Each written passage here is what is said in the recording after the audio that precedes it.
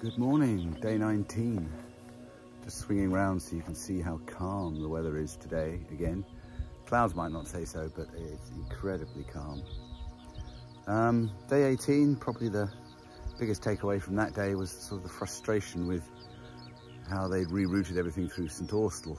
I think people were trying to be too clever. The actual signs were just black arrows with no acorns on them, so it took a while to realise it was black arrows only.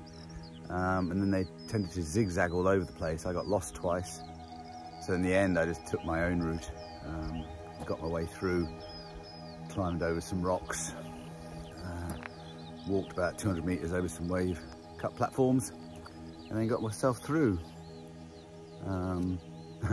Made a dash for the ferry at Foy, only to realise, having made a dash and caught a 5:15 ferry, that actually they run until 11 at night, just from a different quayside. So, but that's gone. Today is day 19, it's a new day. Looks like it's going to be calm all day, similar temperatures. Just going to see how close I can get to Plymouth.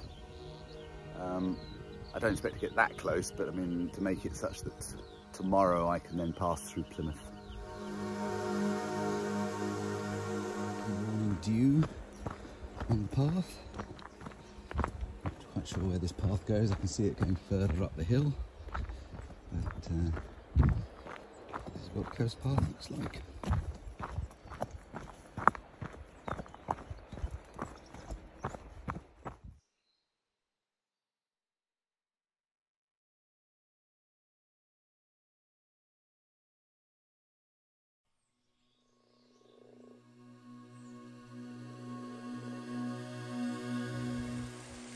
There's a lovely path that goes up and over and straight down. Oh. This is the not so good bit of the path where you're basically walking through vegetation.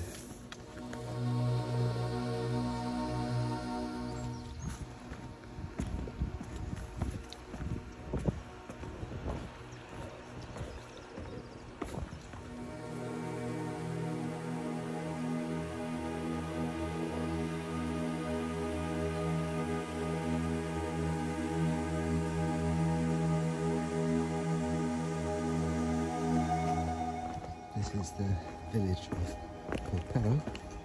Beautiful little village to come in. High tide, beautiful harbour. Down a few steps, another go once I get to the high street.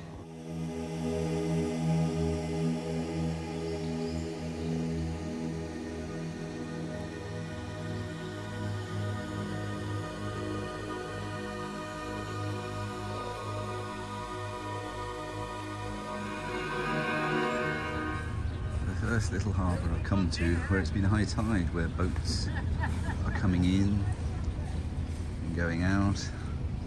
Saw that boat go out, that one's come in.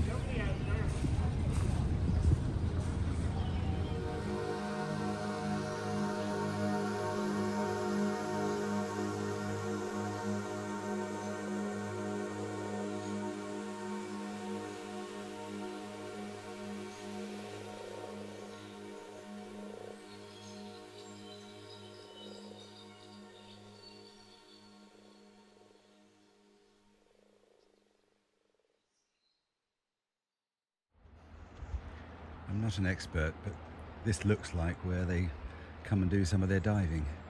There's at least 3 boats with divers on them, and I've seen a few people under the water. Very quiet bay out the way.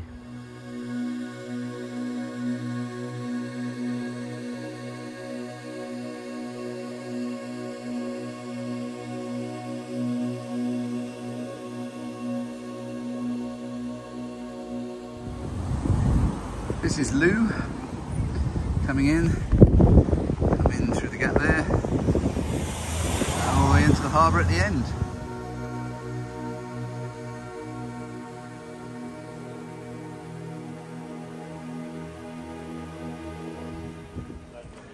This is East Looe on a Sunday. This is signposted for the coastal path. So absolutely heaving.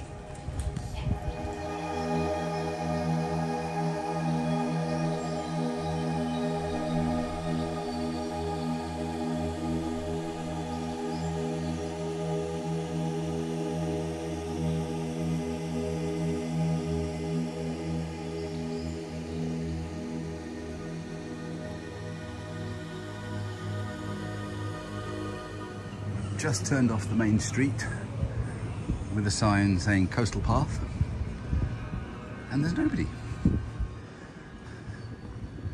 It's a very busy resort, considering we're in term time. But yeah, nobody. During the hottest part of the day, we have a section through a cool wood. If I just swing round so you can see what it's like out there, it is hot.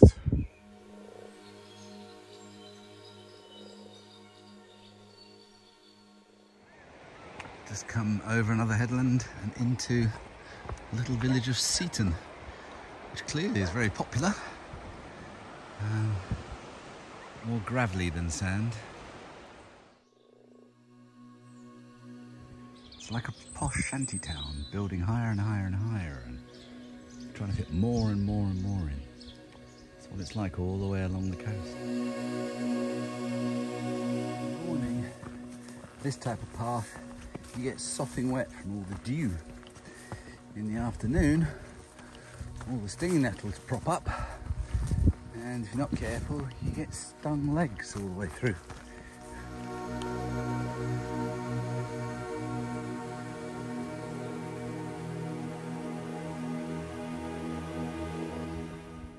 Slightly inland, having to go around an MOD firing range. There's the countryside inland.